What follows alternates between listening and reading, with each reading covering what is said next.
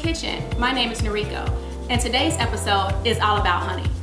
Today I'm going to be showing you quick and easy recipes using items from our good friends over at Hotlanta Honey Company, especially highlighting their newest product, Hotlanta Honey. Let's get started.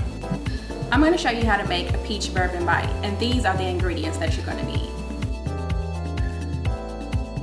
Fresh peaches, ginger ale, 2 shots of bourbon, and peach simple syrup using Hotlanta Honey. First, you want to start by putting the ice cubes into the cocktail shaker. Next, add the 2 shots of bourbon and a super yummy, delicious simple syrup that I made using Hotlanta Honey. You want 2 tablespoons of that as well.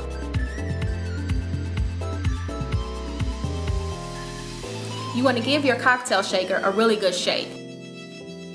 You know that it's ready because your hands will be super cold. Now you're ready to furnish your cocktail.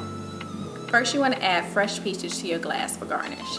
Then you want to add ice cubes. Then pour the liquid from the cocktail shaker into the glass.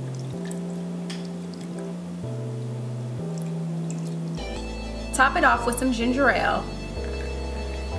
That looks good. And give it a swirl. And there you have it, the peach bourbon bite with a taste of Hotlanta Honey.